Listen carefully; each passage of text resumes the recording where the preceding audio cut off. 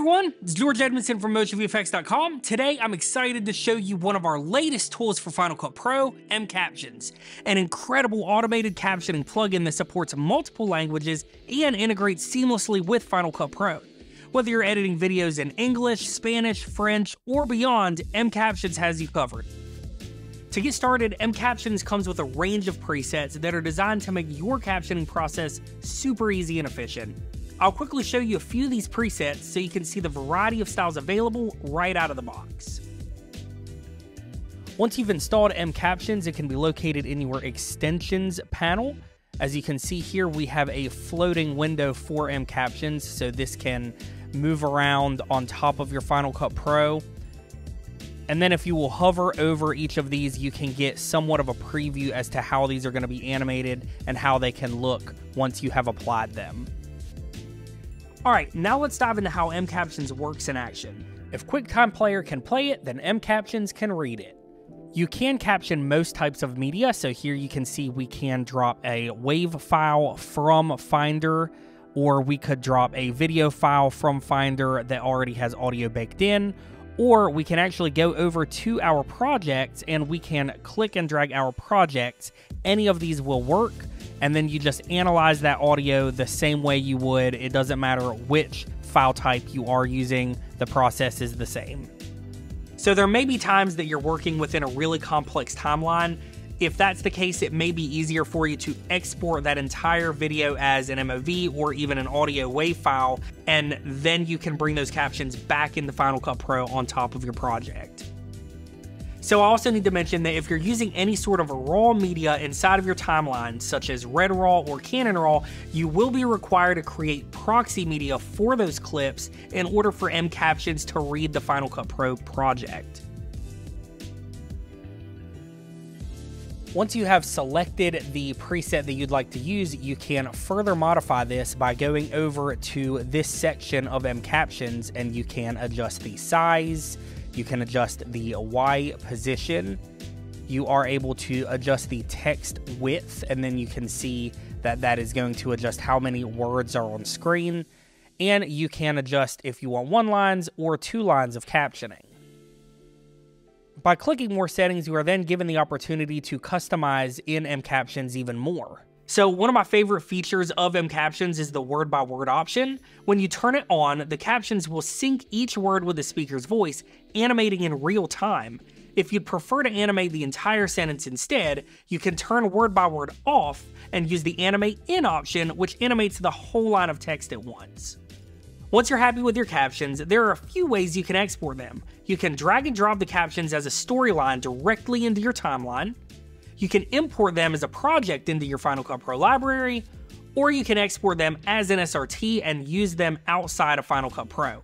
If mCaptions happens to miss a part of a sentence, no worries, just copy one of the surrounding titles and use the speed slider to adjust the timing. So you can see our caption files here, but there is a little bit of text that I have added, and I don't want to run the captions on the entirety of the video again, so I'm just going to Option, click, and drag so I can duplicate this surrounding clip, and I will type in what I said. If QuickTime Player can play it, then mCaptions can read it. And there we go. So now that you have a basic understanding of how mCaptions work, I'm going to use mCaptions to caption this very video that you all are watching now. So I'll go to my extensions, we can open mCaptions. I'm going to go ahead and take a look at some of my options here to see what I like the best.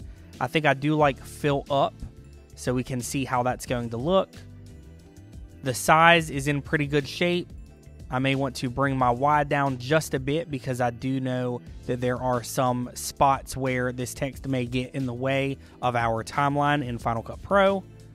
My text width, I can bring that down just a bit. We can use 1 line, not a problem. And now I'm just going to grab my mCaptions project and drag this on. We have language set to auto, so let's click Analyze Audio.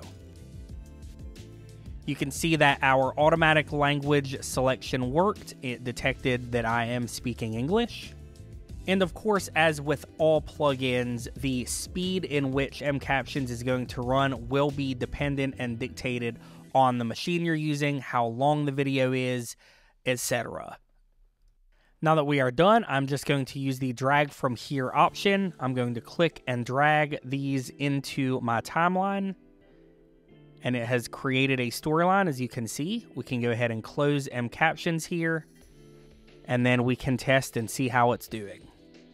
Hey everyone, it's George Edmondson from MotionVFX.com. Today I'm excited to show you one of our latest tools for Final Cut Pro, mCaptions, an incredible automated captioning plugin that supports multiple languages and integrates seamlessly with Final Cut Pro. So as you can see, I actually did not have to make any changes whatsoever to that first bit, but of course you're going to want to go and check and make sure that everything is accurate, that all of the words are appropriate. If they are not, for whatever reason, you can modify that by clicking on each of the titles, whichever one it is that you need to change, and you can come up to your published parameters and you can make those changes as you see fit.